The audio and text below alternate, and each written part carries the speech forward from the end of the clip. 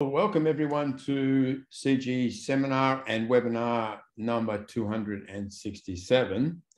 And today we have a webinar with the impressive title of Cosmopolitan Agency and Meaningful Intercultural Interactions Between International and Domestic Students and Ecological Conceptualization. Our speaker is Kazuhiro Kudo, Hiro, as his colleagues call him. I should declare, I don't know whether the right word is interest, but a long-standing association with Hiro, which goes back almost 20 years. And I'm aware that of his recent doctoral thesis, which he's going to, I think, speak to today, which is a very good and important piece of original research on the relationship between international and domestic students. Before I introduce him fully, let me just take you through the webinar protocols. Now remember that the webinar is being recorded, as it usually is, and will be posted online on the CG website in due course. It finds its way to YouTube usually within the first 48 hours, and we're finding that people are watching our webinars on YouTube even more than they're watching them live. Now, during the webinar, keep yourself muted because picking up extraneous noise from your environment can be quite disruptive for the webinar as a whole. And also, you don't have to have your camera on, during the webinar itself, but we would like you to turn on your audio and your video when you come into the Q&A part of the webinar and ask a question. We recommend using speaker view, so you can more clearly see who is talking. That's in the top right-hand corner of the screen, as you can see. Now, to ask a question, to come into the Q&A, whether it's with a question or a statement, indicate first in the chat that you want to do that and show us what your question or your statement might be. And on the basis of what's coming into the chat, I will then select participants into the Q&A. So it's a fairly open process, providing your comment in the chat is relevant to the business of the webinar, then we'll be able to bring you in. The only thing is if you come in late in the webinar, we might have run out of time by that stage. So it's a good idea to bring your comment forward sort of in the first, ideally just before the speaker finishes actually, and then in the first 10 minutes or so, and then you're fairly certain to be able to take part in the discussion. And when you're invited to ask a question, of course, you unmute yourself, switch on your video, and then state your name and where you're from. I'll give you a warning in the chat, usually if I can get to that, just so you'll know that I'm about to bring you into the discussion. Well, let me turn now to Kazuhiro Kudo. He's an associate professor in the Faculty of Foreign Languages at Dokkyo University in Japan, a board member of the Intercultural Education Society of Japan. His most recent research interests are centered around the intersection of intercultural interactions, cosmopolitanism, conviviality, and agency in higher education contexts. But I think you'll get the best idea of what he works on by listening to him now. Let me hand over to you now, Hiro. Okay, so thank you, Simon, for a kind introduction. I'm going to share with you my slide. So I hope. Yes, we can see that. Yep. Okay. Okay, so dear lovely audience, convivial, fantastic colleagues and my friends, thank you for joining my session today. And I'm quite happy to talk about my current, most recent work on Cosmopolitan Agency, so which is actually an extension of my doctoral work. My doctoral work was about how meaningful intercultural relationships between international and domestic students develops and are forged by those people using the ecological framework in a broad sense. And today is a sort of extension and focusing on a Cosmopolitan Agency. So let me share with you a little bit background of my work. And as you can see on the first line, it's a very disturbing fact. I mean, even prior to the COVID, and there were actually lots of challenges for students to mix together particularly domestic and international students sort of division was quite obvious and salient in many parts of the world. So what I did my doctoral thesis was to conceptualize how these two student groups meet, get to know each other, and develop and consolidate their relationships to each other. But today, I'm not going to talk much about friendship. Of course, friendship is a very, very important part for international students and also for some domestic students. So what I'd like to focus on today is cosmopolitan agency, which I identify as a significant hallmark of meaningful intercultural relationships, such as friendship and romantic relationships.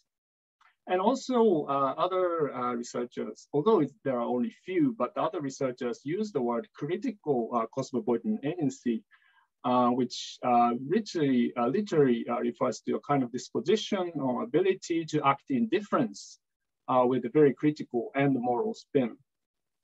But my talk today is actually derived from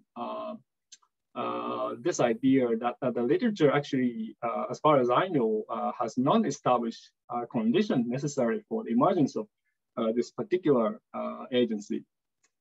So today's presentation is about to propose an ecological conceptual framework of cosmopolitan agency that emerges in interaction between international and domestic students. And there are four parts. First, I define cosmopolitan agency. And second, I put forward an ecological conceptual framework of cosmopolitan agency. And third, I will illustrate further this conceptual framework by introducing you to four states of cosmopolitan agency. And finally, I'd like to discuss directions for future research. So today I have I'm going to present you lots of ideas. So hopefully I'd like to hear lots of feedback, constructive and critical feedback from you so that my current conceptualization can be really strengthened. So let me first begin by defining this key concept, cosmopolitan agency. So in this presentation, I define this cosmopolitan agency as a reflexive expression of openness, inclusion, and morality beyond cultural and personal difference towards a better future.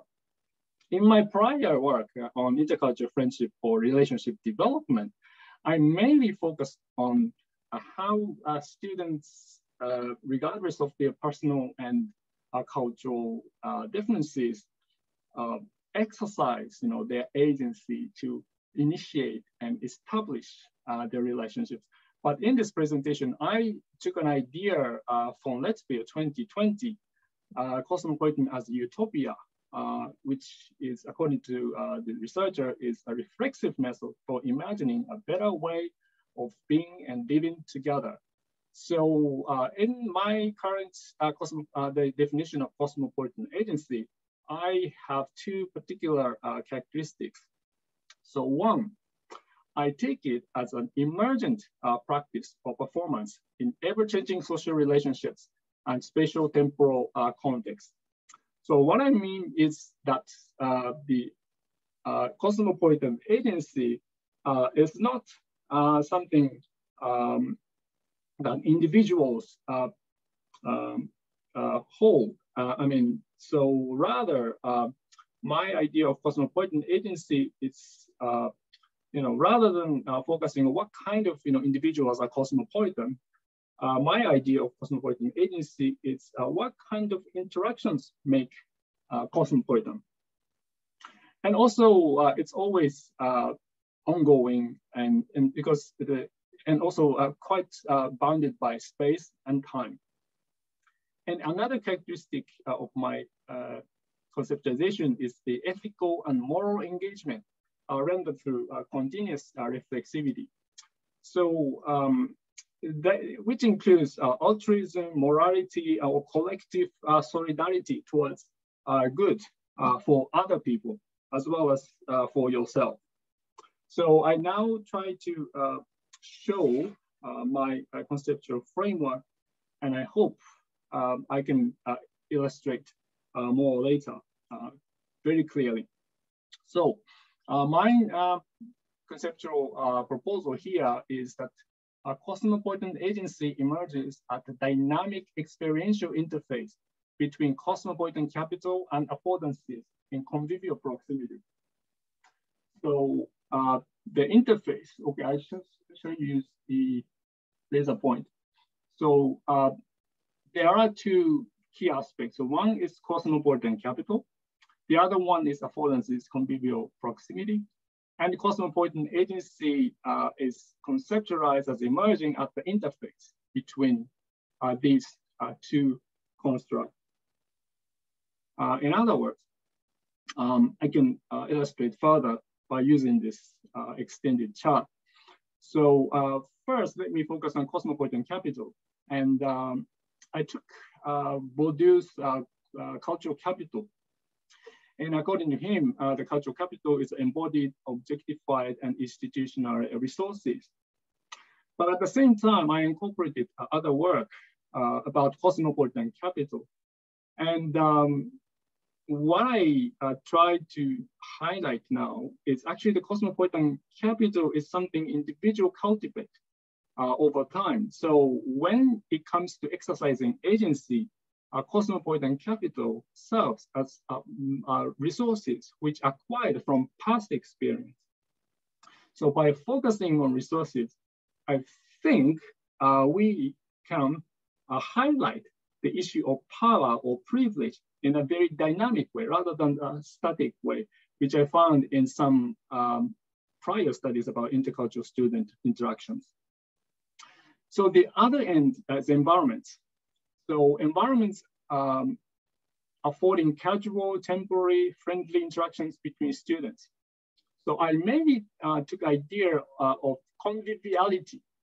And conviviality, it's of course well-known concept by Illich, and it's a very creative interactions between people, and people actually can enjoy casual, fleeting, but friendly interactions. So particularly in some places like the parks, streets, bus stops, and so on. So in those open spaces, people can meet and interact. Maybe they don't know each other's names, but they still interact quite friendly. So we experience such kind of space, I think, in our daily life. So what this suggests, particularly I want to focus on another concept, affordances as well, because affordance represents a future projection or imagination, or what kind of interactions or interactional possibilities are there. Say, if you meet someone in the same dormitory, for instance, if you are a student and you are in a dormitory and you are in the kitchen and you're meeting somebody for the first time, what kind of activities are afforded by the environment? So this, by focusing on affordances and convivial proximity, we can actually consider many interactional possibilities. And the literature tends to report either the lack of interaction or difficulties of interactions, or making good friendships. There must be a third option, between mere presence and very consolidated relationships. So going back to the original, my proposal, I locate cosmopolitan agency because at present reflexive practice. So every instance we exercise, we have a chance to exercise or display agency. So students reflexively mobilize and transform cosmopolitan capital by means of, rather than simply in convivial proximity. So students reflect based on those past experience, utilizing cosmopolitan capital, and physically they are in a space or environments, and they project the possibilities for actions. What kind of actions? So people at every instance reflexively utilize their past resources in certain environments. And especially when the environment is convivial, I think cosmopolitan agencies tends to appear. So this is the main proposal. So let me now highlight these 4 states of cosmopolitan agency. So I want to elaborate on my conceptual framework by using 4 states. 4 different kinds of cosmopolitan agency. And you see on the right side, there are bold italics, amicable and critical. So they represent the emergence of cosmopolitan agency. And the left side, inactive and latent, they are non-emergence of cosmopolitan agency. And it seems like critical can be the highest state. And then inactive could read as a lower state or lowest state. But the 4 states do not emerge in temporality, and then can emerge at any moment and even simultaneously. So the same person can have amicable and critical agency, the states of agency at the same time. But in other occasions, he or she may not exhibit cosmopolitan agency. So the display of cosmopolitan agency is very dynamic and context bounded. So in following slides, I'm going to show you some examples using my interview data, which I collected in 2 Japanese universities with contrasted degrees of internationalization, such as vision, curriculum, international student enrollment, and language of instruction. And I collected data from semi-structured interview from 21 and 22 domestic and international undergraduates at those 2 universities.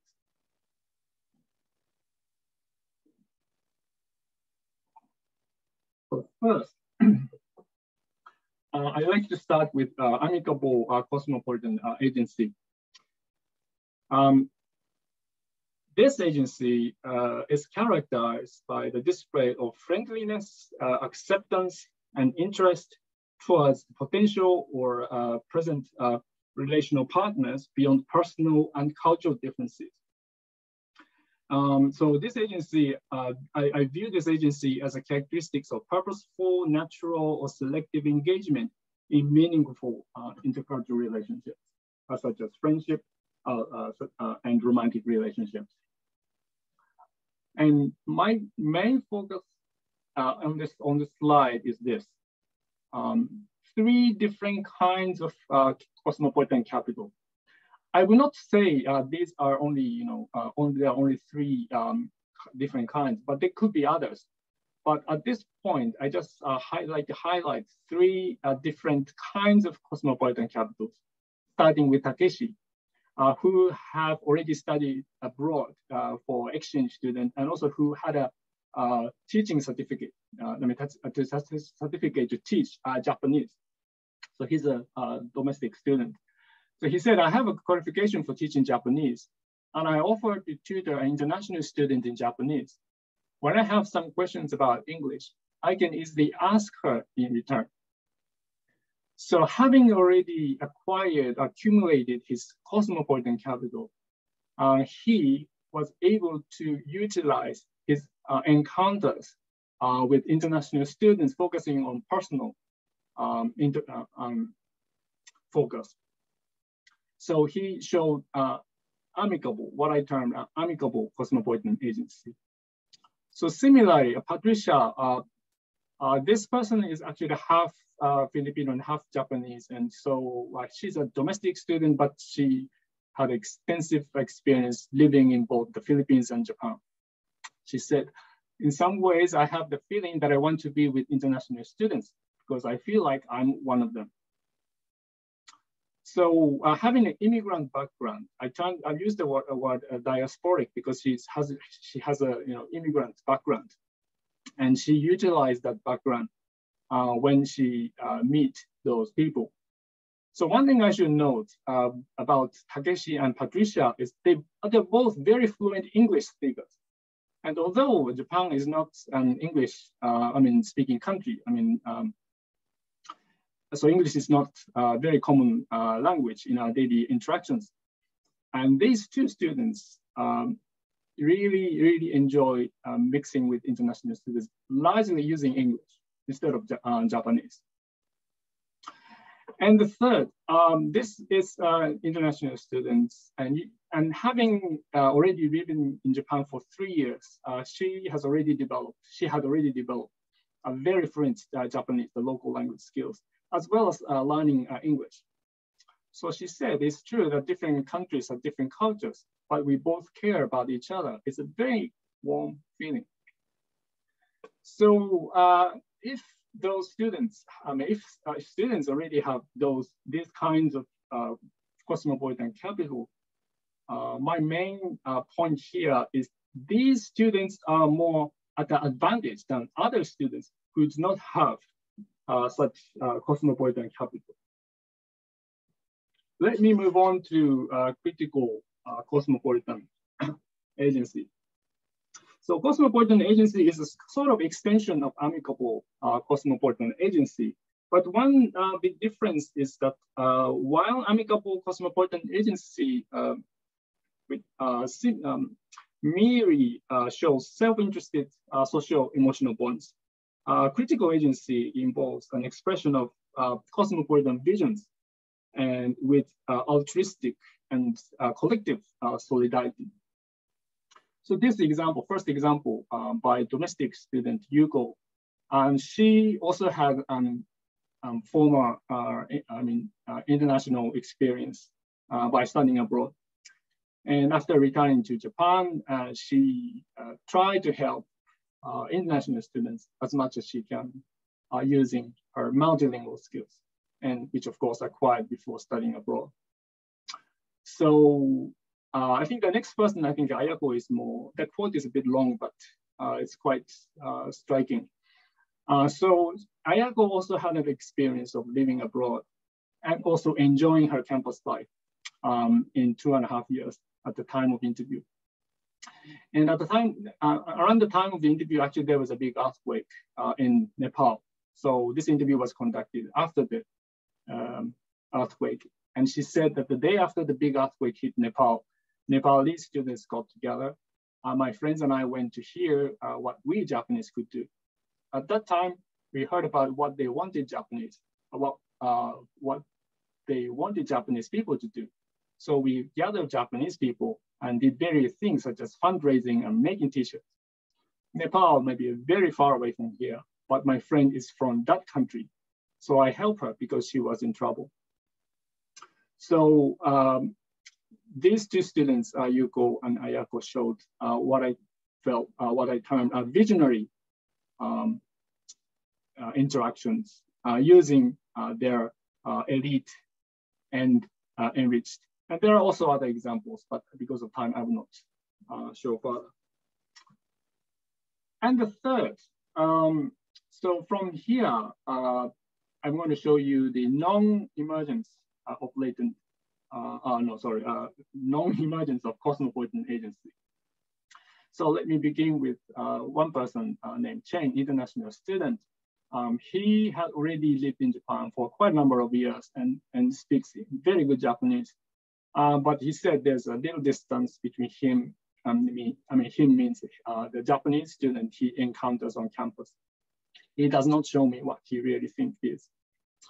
So he seems to have lots of accumulated cosmopolitan capital, but his interaction with his Japanese peer is largely transactional. So his cosmopolitan agency does not appear. And the next person, Hikari. This person is also interesting because she studied abroad. And this is the case that she actually interacts with lots of international students, but she chose not to make interactions into deep relationships. Why? Because she already had broad networks of international students. So she can't just increase the number of international friends. She already had formed close international friends. networks. So although she's a domestic student, she cultivated very high English competence, but she chose not to engage in further in intercultural interactions. So finally, let me talk about Koji. He is, or he was, showing there's actually the term banal cosmopolitanism in the literature, but I took this word from the literature, and excuse me.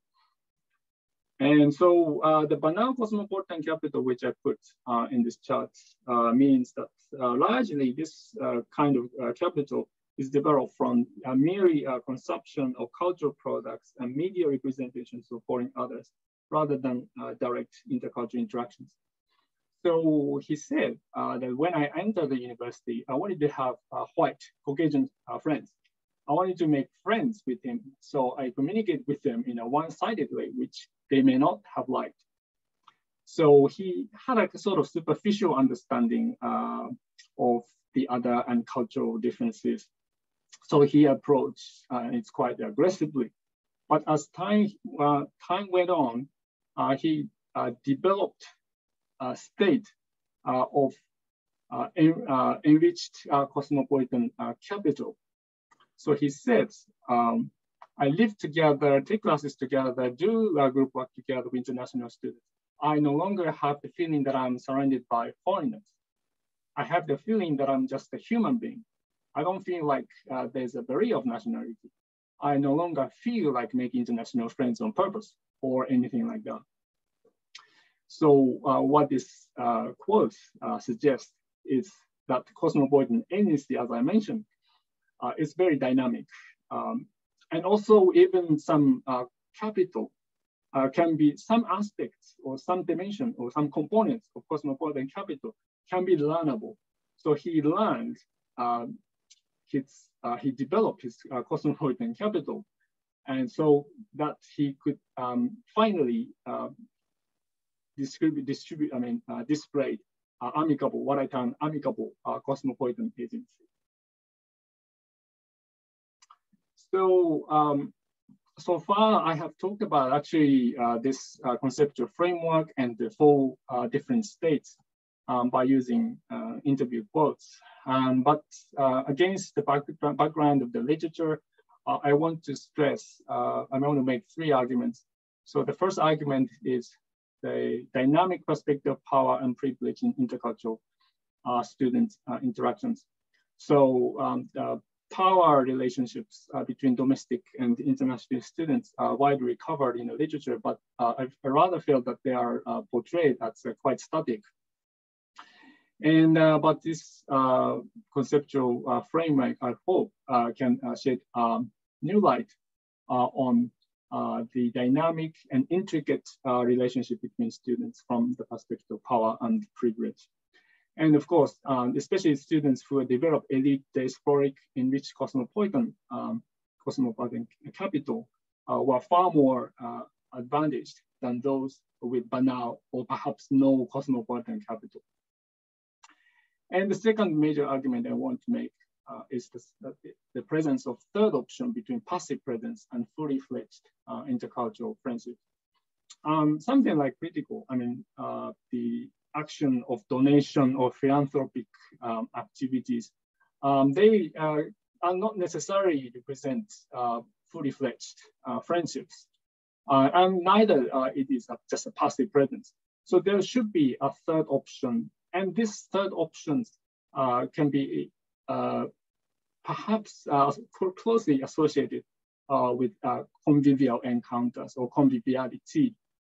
So I want to stress perhaps the importance of this convivial notion, the notion of conviviality. And thirdly, the role of student reflexivity in the engagement or disengagement into intercultural relationship interactions. Because some students had a choice, or they actually chose not to interact, particularly at this latent but inactive state. So having already established networks or cosmopolitan capitals, and particularly other obligations such as finding a job or doing some activities, academic or social activities outside perhaps universities, they can also serve and have a big impact on the way students use environments. So they don't project future in a quite positive way in terms of relationship development. So they just stop showing cosmopolitan agents. So I hope I could highlight the major arguments over this conceptual framework. So finally, I'd like to share with you some directions for future research. There should be many more, but at this moment, this conceptual framework still needs validity because it just emerged from my reflection and using the prior literature across different disciplines against my empirical data. So there are 6 points. And the first point, which I already mentioned, there must be some particular components or elements of cosmopolitan capital that are more easy to learn than others. And particularly, I just want to highlight the role of English. And this can be quite interesting because even though students are in Japan and many of them take, international students take courses in Japanese, when it comes to friendships, a lot of especially domestic students reported the role of English. So does it mean that the acquiring and improving the English proficiency would make things easier from the viewpoint of cosmopolitan capital? And secondly, the second direction is to identify concrete conditions for forging the creation of convivial proximity with amicable and regional focus. I'm talking about this. So what kind of conditions are necessary for such interactions emerge or afforded by the environments? So there must be some interesting approach to address this issue.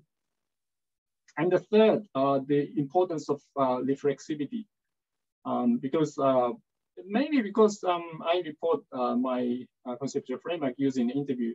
Of course, naturally the reflexivity is very important, but from conceptual viewpoint as well, how each individual and also students as a group or as a collective whole exhibit the reflexivity in relation to their display of cosmopolitan agency.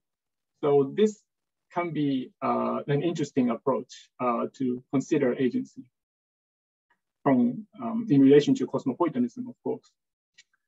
And fourth, this is very general directions because this empirical data just derived from the Japanese context.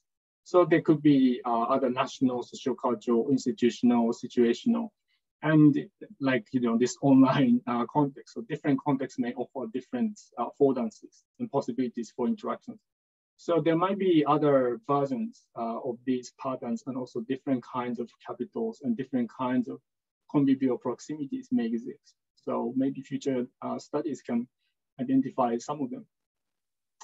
And also this conceptualization is still limited to focusing on individual, collective, and collective agency. But according to Bandra, there's actually the third approach, proxy agency. So you use other people. I mean, you cannot display, on your own, but you can ask or use other people as a proxy for your own agency. So that kind of approach can be quite interesting to look at.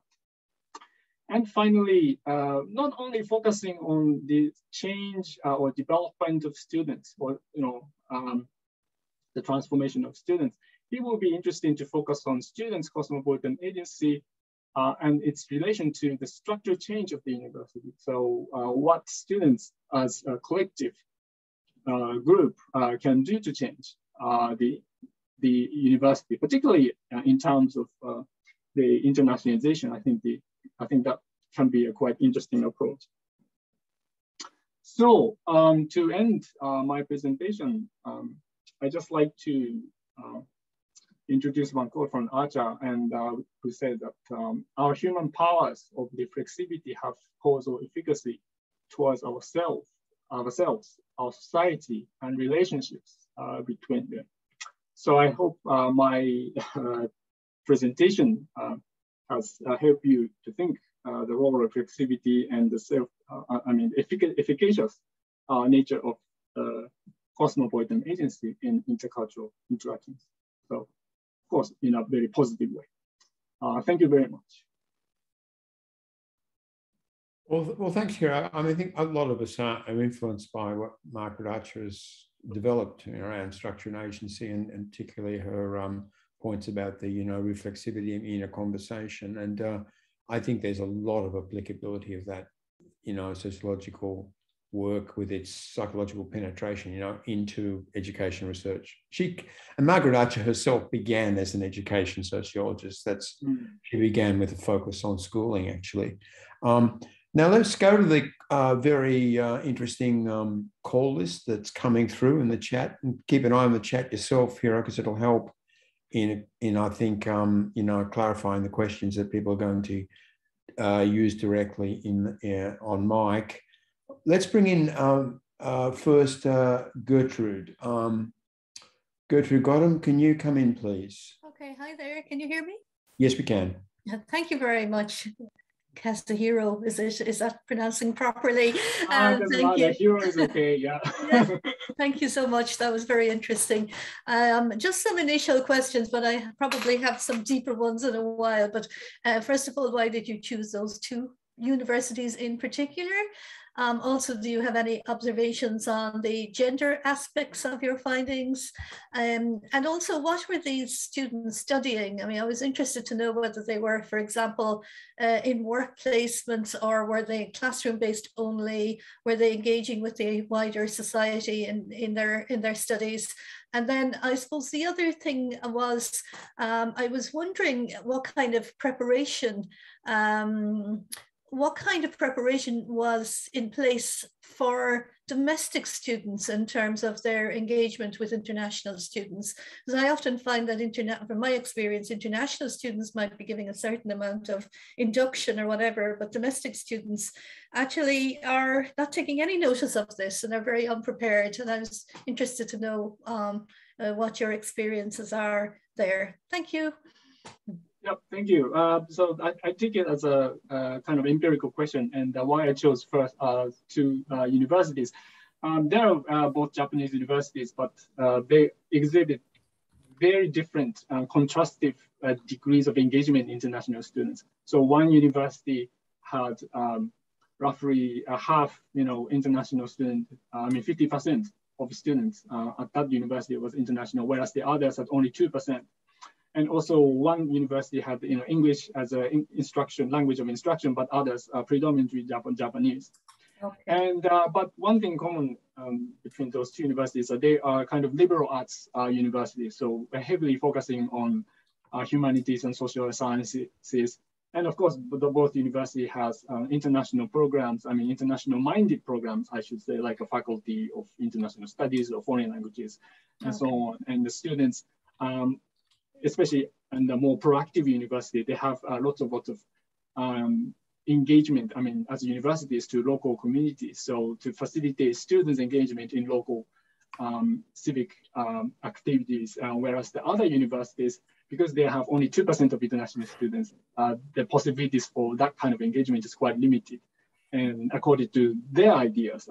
And so there are quite contrastive differences between two approaches. So, but interestingly though, although I haven't done any systematic coding or analysis across the universities, one thing quite interesting though is because of the samples I took, actually I focused on positive intercultural interactions.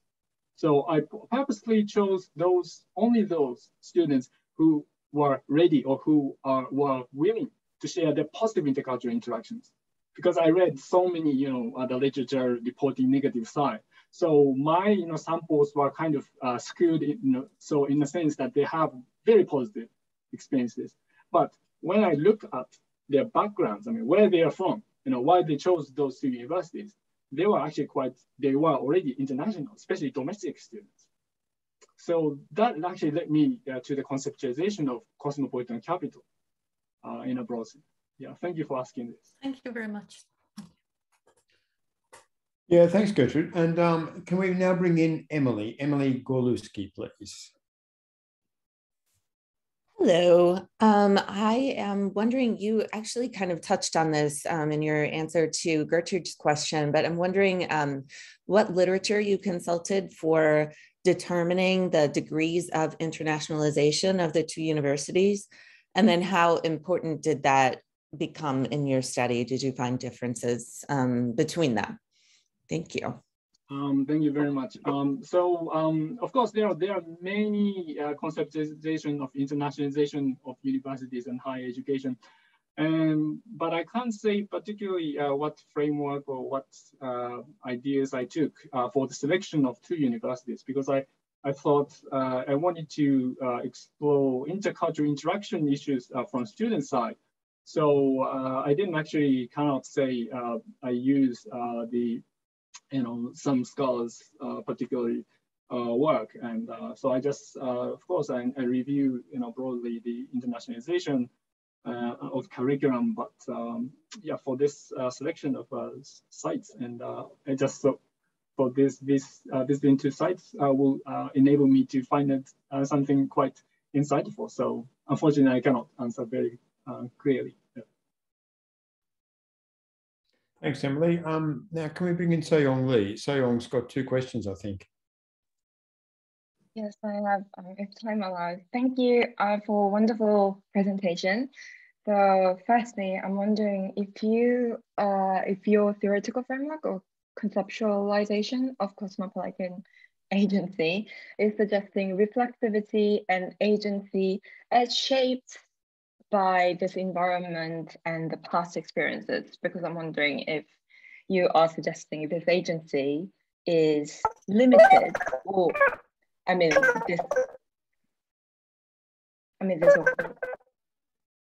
a noise. Hello? I think we Hello? Yeah, but yeah. Okay, so yeah, so if it's sorry, can you hear me well? Yeah. Yes, so affordances and capital. I was wondering, are they limitations or resources for student agency? Because yes, that was my first question. And if I can ask a second question, it's about this power relation that you just mentioned at the end of your presentation. Because I was wondering, some international students, as an Asian student, if I study in my South Korea, and if international students, for example, you said one student wanted to become friends with this white international students, while some students used this critical cosmopolitan agency when they wanted to help this international students from Nepal who are experiencing difficulties. So yes, so this power relations and also this conceptualization of agency limited or supported by this affordances and the past experiences. Yeah, thank you. Actually, the affordances, when we discuss affordances, we also have to think about the constraints and the limitations. But for this, I just,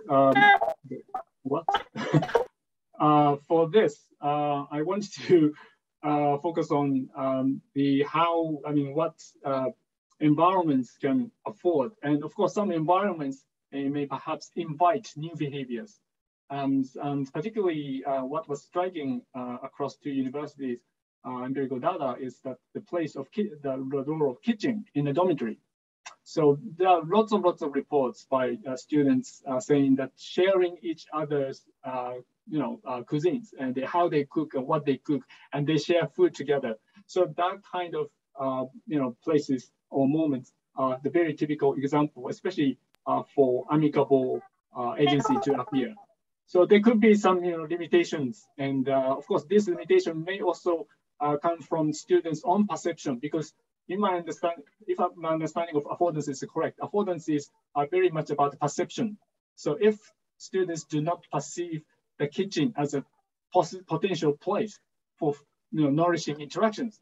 They don't act in such a way, even though they have cosmopolitan capital, perhaps. So yeah, there must be some very more complex dimensions. And I hope you can hear me. Yeah, I think we're hearing most of it. There's this strange sound that comes on, like demented chipmunk, in a cartoon. I don't know where it's coming from. Wow. So we are hijacked, or I don't know. Have we go on? Okay. So, but anyway, the second point is the power relations. And of course, the power relations is quite important and something I should explore further. So,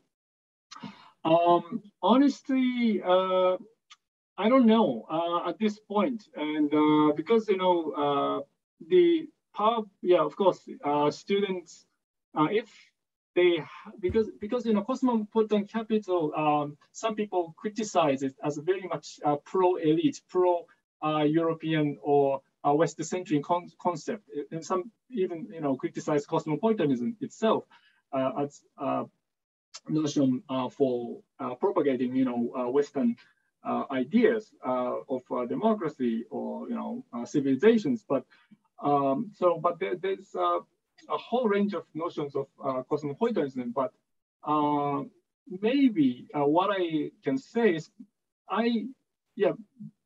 even if we have a some cosmopolitan agency can be the tool to highlight such the presence of such tacit but sometimes powerful condition for students to engage or disengage in interaction. So yeah, hopefully I can explain further.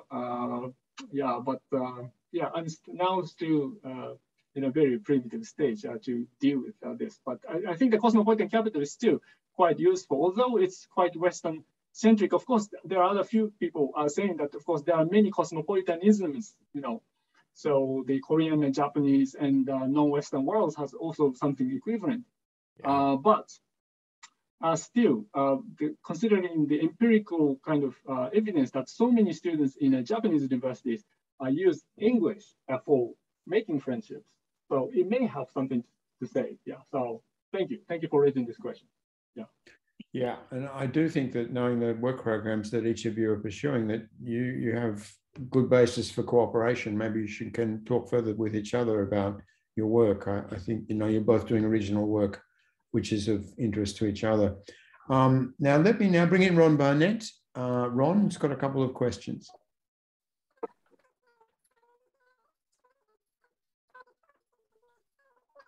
Ron, we're having sound problem. I think you're muted or we're not getting anything from you.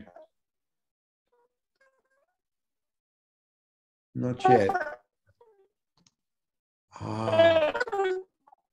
We're hearing, that's where the sound's been coming from. It's very distorted and we can't hear a word. So yeah, I think what we best do is don't leave the webinar altogether. Maybe come back into it, turn off and then on, and maybe we can work with the chat because you put your questions into the chat. Let's have a look.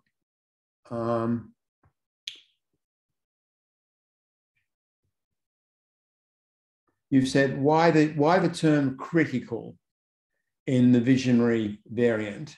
So that's the first question. Why critical? So you need to explain, justify, define why you're using critical.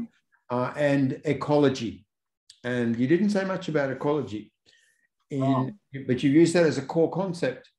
How is the framework ecological? It's Ron's second question. Yeah, thank you. That these two are very fundamental words. And the first, critical, because I don't know how much my quotes were quite useful to address. But these students, especially those who showed benevolence or compassion, were quite aware of the power difference between themselves and newly coming international students who are stranger to the local. And so there is a kind of power consciousness. And also there's actually other examples showing that students, because they are not so happy about what universities offers, they actually are trying to change the status quo of what university is offering by initiating their own kind of cultural or exchange programs on campus. So that addresses the self-critical and quite innovative approach, a creative approach. So that goes beyond the current status. And in terms of ecology, yes, I use the word environment too, or maybe on purpose. And of course, originally it derives from the Bronfenbrenner's ecological system theory. But in this current conceptualization, I didn't use his work. Rather, I use the word ecology because it's the environment, of course, and the environment, of course, consists of multi-layered, of course. The different layers are nested with each other. But unfortunately, because this may be conceptual model is too simple, but I'm aware that the role of a bigger influence, such as institutional missions and the national socio-cultural systems and even time. And so, yeah, that's a new scope to expand this conceptualization. So thank you. Yeah. Okay, now at this point, let me ask a question for Hasmi Yanti, and I'll let me scroll back through the chat. And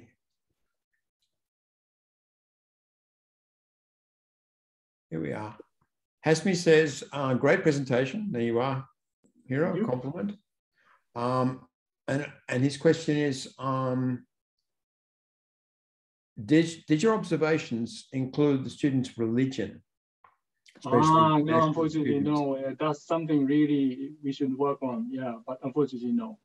Yeah. But there must be something that really sometimes bonds and sometimes exclude, with each other. So yeah, it's a very, very important aspect. Yeah, thank you for raising this. Yeah. Yeah, thanks, Hasmi.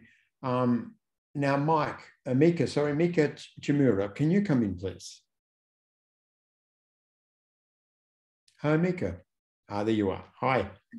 Hi. It's not a question, but then as I listened to your wonderful presentation, I had a question that like in Japan, there was G30 program, Global 30, and certain universities were selected and they started English-based programs. And like it's been more than 10 years already. And I'm just wondering, what was the impact of this initiative to higher education in Japan?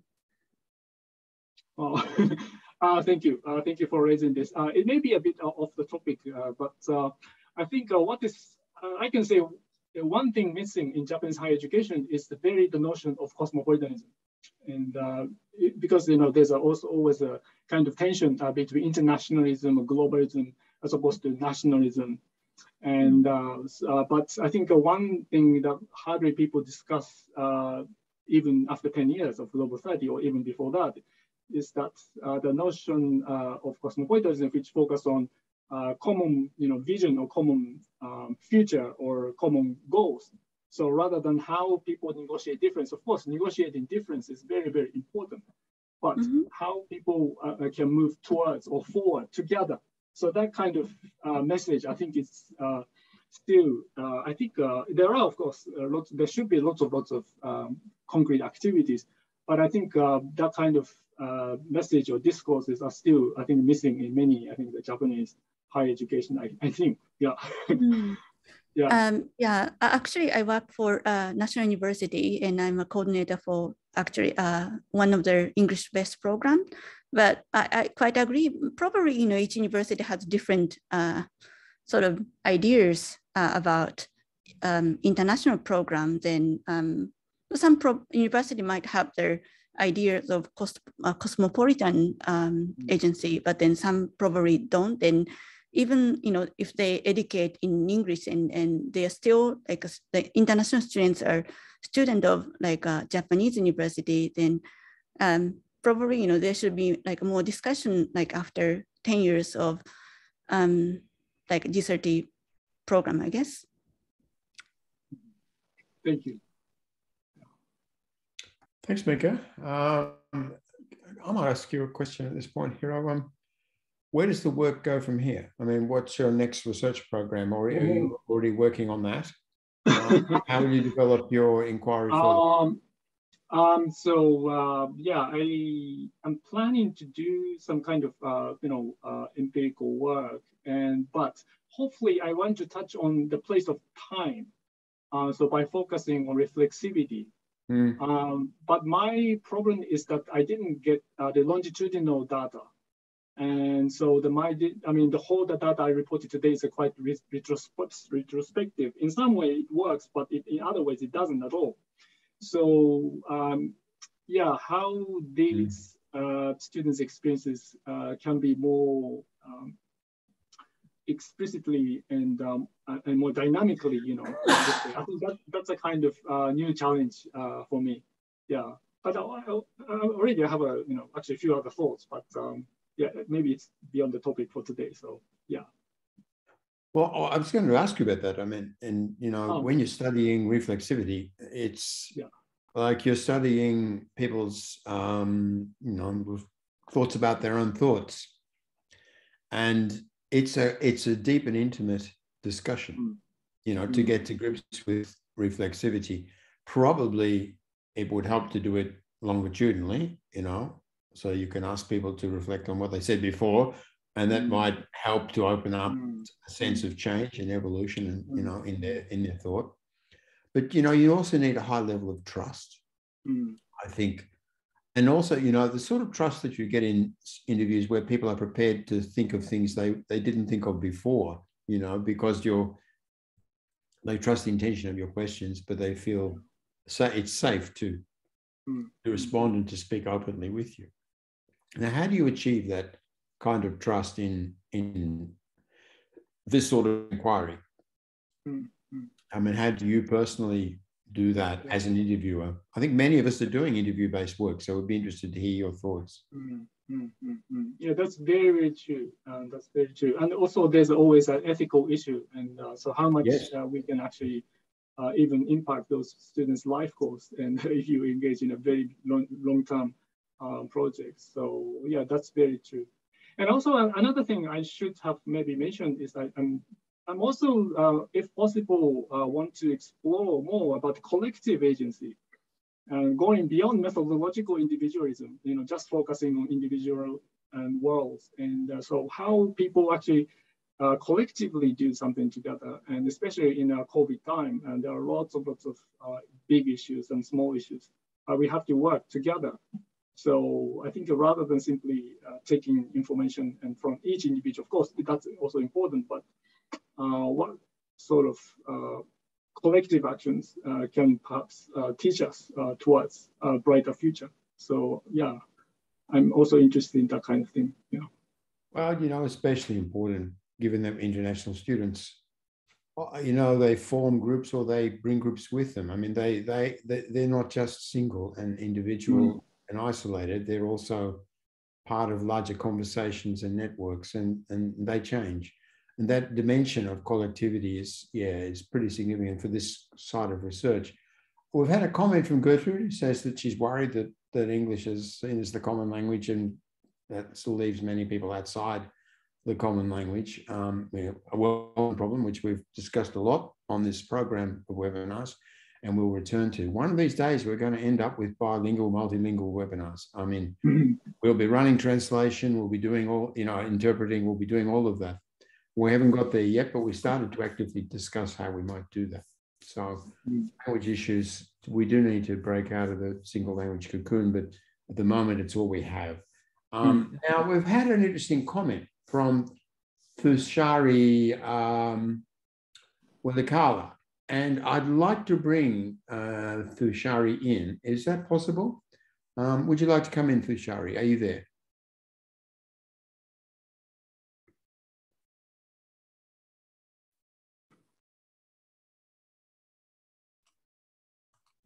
No, Thushari, but Oh, hi. Oh, good. There you are.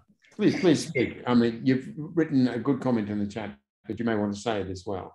Yeah, it's just a comment, and then thank you very much for the wonderful presentation. Great. So my not concern actually, my comment is that yes, the conceptualization of interculturality within international higher education. So for decades, we are thinking that students who come from different cultures necessarily bring different cultures. Hence, interculturality is important. I'm not sure whether that was the underlying meaning within this research as well. So I think now the times have changed quite rapidly, especially within the global world, and especially with the introduction of technologies. And there are so many learning sites now, networking. So I'm just wondering, what do we really mean by inter within what is the relationship between inter and culture? Each culture is inter actually. They are interacting in one way or another. So we are, I'm not saying that we are all global citizens or whatever, but we are inter. So what is the meaning of interculturality actually when we refer to international students? Are we limiting their experiences? Are we limiting their ways of being, or capabilities of being together as human beings? Yeah, nice comment. Because one time people asked me why I use cosmopolitan instead of say intercultural capital, and I said that because cosmopolitan can encompass both personal, individual, and social, cultural, economic, religious, and so on. So I think it's more kind of comprehensive rather than and highly debatable. Relying on highly debatable notion of culture. So that's how that's where I'm now at. But yeah, I can agree. Always, what term we should start with, and yeah, towards the future, what the unit of analysis should be. Yeah, thank you. Yeah, thank you. Sorry, I think you've opened up a very interesting issue there, and I think maybe we should all talk about it a little bit further. Unfortunately, we've run out of time today, but I think we should return to this if possible in future, because these issues will keep being discussed in this program. Hiro, I want to thank you. I think that everyone really liked the presentation. It's so conceptually clear, and your use of evidence is so clear as well. So the architecture of the study, comes out really well on the slides. So as a result, you open it up for everyone, and that as a result, we had a good discussion in the short time we had together.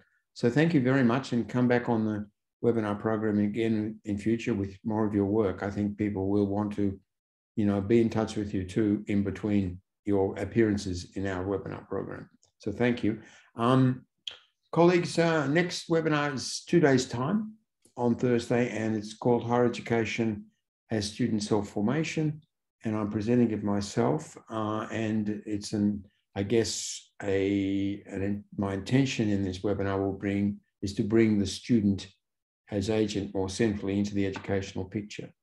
And I will support that argument by drawing on a range of educational thought and some proposals, some thoughts about lines of empirical research.